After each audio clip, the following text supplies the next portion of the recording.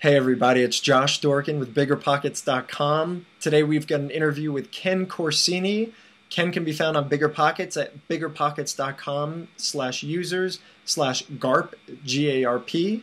And his website is gainvesting.com. Ken, how's it going? Welcome to the show. Good. Hey, thanks for having me. Excited to be here. It's my pleasure, man. It's my pleasure. All right, man, let's jump right into this thing. We're going to try a new format today, so let's see how it works. All right.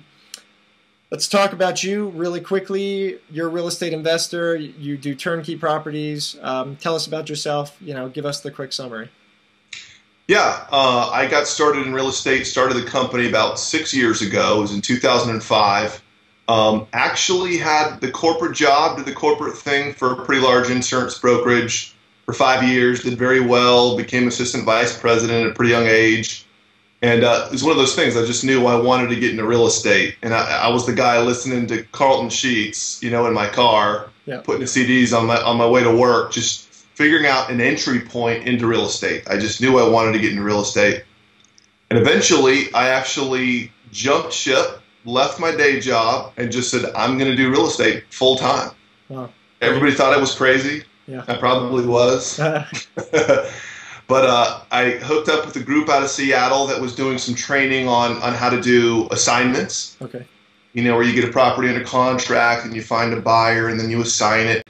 And so that was really my entry point. I did that for a couple years and then learned the business, just sort of entrenched myself in real estate and contracts and acquiring properties. And then watched, 2007, sort of watched as the market turned, and it was about picking up foreclosures and learning how to renovate. So I started a renovation company in 2007 and put together the program that we still operate today, which is turnkey investing, really geared towards out-of-state investors. Gotcha. Folks that, don't have the time to invest in real estate or the knowledge of a local market.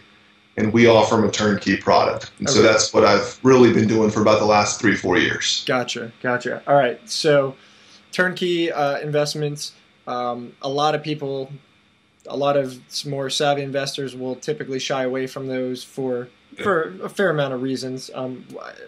Why are these things appealing? Why is a turnkey property something that somebody might want to get into? Yeah, no, great question.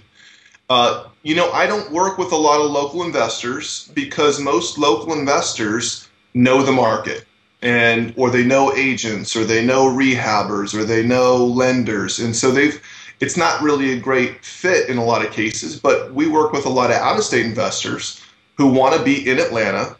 They don't know the market. They just know Atlanta is a great market to be in. Sure. They don't know contractors. There's no way they could manage them. There's no way they could place a tenant. And so what our company does is we offer a turnkey solution. Okay. You want to be in this market. We're selling properties at a discount that have already been renovated. We're experts at putting tenants in place. We've already got relationships with the lenders. And so it's a real easy kind of walk into immediate cash flow, immediate equity position for somebody that's not local. Gotcha. So now you guys offer the soup to nuts service. You find the deal, you guys do the work, you guys put tenants in there, and then I come in as a buyer and I say, I'm looking for a property in maybe this price range, and you guys say, yeah, you got A, B, C, D, E, F, G, pick one, and let's do it. Okay. That's exactly right. And most, it's for an out-of-state investor who's trying to figure out where to put their money, especially because most people's money is sitting on the sidelines, not making any money. Sure. It's an opportunity to step in and make, 20%, 25% cash-on-cash return, immediately have a house with $300 in positive cash flow, at maybe 80 cents on the dollar, something like that. Okay. Which it's strong to not have to put any work into that, have the relationships already in place. I mean, it makes sense for a lot of people. Okay. So now, I'm going to ask you a tough question. You may not want to answer it, but I know you and you will answer it, so it's all good. What are the negatives? I mean, this is definitely, not for everybody, and there's definitely always going to be a downside. So, give us the upfront and honest, what's the downside? Yeah. Well, real estate investing is not for everybody. Sure. I mean, that's really the reality. And it's funny, I've had friends and family come to me and say, Ken, I want a property. And I flat out said no. Because I don't want to, I don't know if you're ready for what it is to be a landlord. Yeah. And whether you're local or you're long distance, landlording can be a nightmare if you don't know what you're doing, if you're not prepared for it. Sure. There's money to be made in real estate, but there's the good, the bad, and the ugly. And there's a lot of people I don't believe have the temperament or the personality to deal with the day-to-day, garbage that comes with real estate investing. Now, not to say that there's not a lot of money to be made, but if there's an ugly side, to what we do, it's the nature of the business. Now tell us about the management. So you guys are covering all the property management. So in terms of work for the investor, what is there, right? I mean, are you guys 100% handling every decision? Or are you passing some of it to the purchaser? How long do you guys stay in as property managers? What are the details? Well, we're not licensed property managers, so we have a team that we've partnered up with that's really an extension of who we are. We're on the phone with them every day. But the property manager does make the sort of the day-to-day decisions. They collect the rent, but at the same time, ultimately the investor has to make the call. Okay, they're 2 weeks late. Do we go ahead and file the eviction notice? Right. There's decisions like that. Or the water heater's broken. Do we pay for a new one, or do we try to fix the old one? Sure. An investor's going to want to make that decision. They're not going to want to let somebody else make that decision for them. And hopefully they're not waiting 2 weeks before they start evicting people. Hopefully they're on the ball. Right, exactly. But there's still decisions, and for some, the responsibility of making that decision just weighs so heavily on them that they don't have any business in real estate, because it's gotta, you gotta have thick skin. Yeah. Do you guys have any form of training? Because for me, this is fairly new, talking about the turnkey stuff. I mean, I know what it is, I get it, but do you guys actually train your buyers? Is there, and you or your competitors in different markets, your market, whatever, is there kind of like a training component where it's like, hey, here's your property, but here's the handbook? Or do you say, go to BiggerPockets, there's the handbook right there? Right? That's right. We just send them to you, Josh, and you take care of them. Right? Nice. Nice. It's not necessarily training as much as it's consulting. Yeah. I talked to investors that I sold houses to 2 years ago that call me up and say, hey, Ken, here's what's happening. What do you think I should do?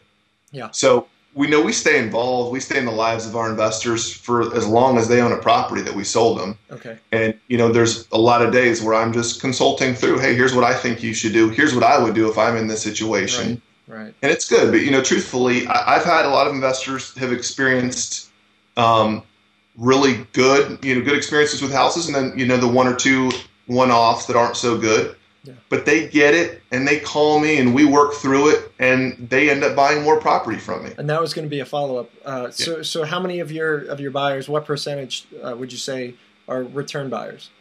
The majority. Really? Definitely the majority. Yeah, once they buy one property, they see that it makes money, that they're doing well, that interest rates are still low, properties are still cheap, then the majority of our investors come back for multiple properties, gotcha. Which, we want to do.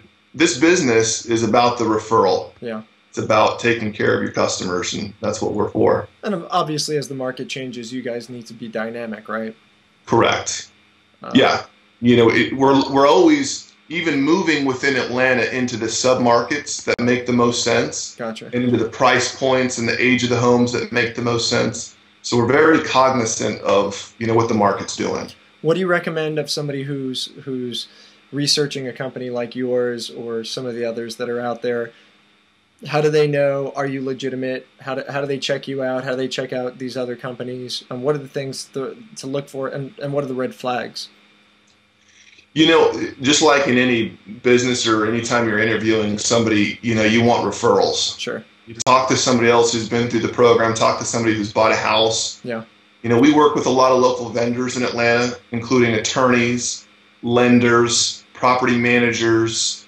There's a lot of people that comprise our team, and so there's an opportunity for a potential customer to talk to a lot of different people that does business with us. Sure.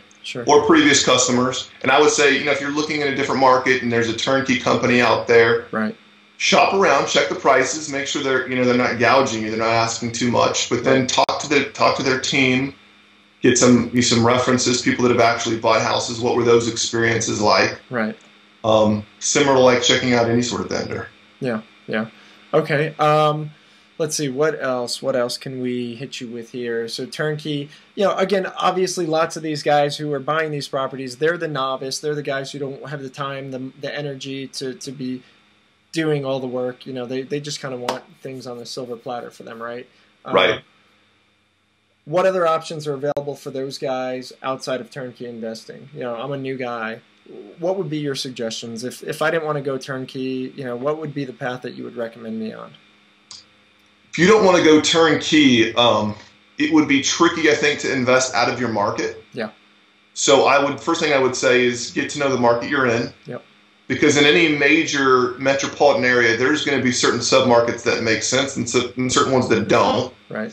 So, the first thing I would do is plug into your local RIA, your RIA Real Estate Investors Association. Get to know the guys who are investing and where they're investing and why they're investing in those areas. Get to know, really you start assembling a team of professionals that work around you and alongside you to help you make good decisions. Gotcha. But again, it's about the referral. Find out who's doing it successfully in your area and get to know those people. You want to connect and link up and be affiliated with successful investors. Exactly. And find out what works. Yeah. Somebody's doing it successfully. Why are they successful? Right. And you want those guys to be your partners. You don't want them to be your competitors. You want everybody to be part of your team essentially, because other investors will send leads, other investors will send you potential deals too, right? That's exactly right. And it's funny. It's a small world. When you start getting into the real estate investing world and you'll find that you bump shoulders with a lot of the same people. And it's not as competitive and as cutthroat as most people might think. I mean, a lot of times you make great friends who are really operating in the same space you are. Yeah. And you'll toss each other deals. Say, hey, I got this under contract. I can't buy it now. Do you want it? Yeah. Or vice versa. And it really becomes more of a sort of a partnership, a community of other investors. Yeah. So I would definitely say plug into your community. That's great. All right, man. Well, listen, we're trying to keep this one quick, so let's see. I think we did a great job. We kept it under 15. Lots of great tips for turnkey investing. Ken Corsini, it's gainvesting.com. That's correct. And biggerpockets.com/users/GARP. Picture's a little pixelated, but it's all good. Lots of great info, so I hope that didn't bother you guys too much. Ken, you have anything you want to add really quick? No, hey, I appreciate you being on here. Hopefully we can do this again. I enjoyed it. Fantastic, man. Talk to you soon. All right. Thanks, Josh. Bye. Bye.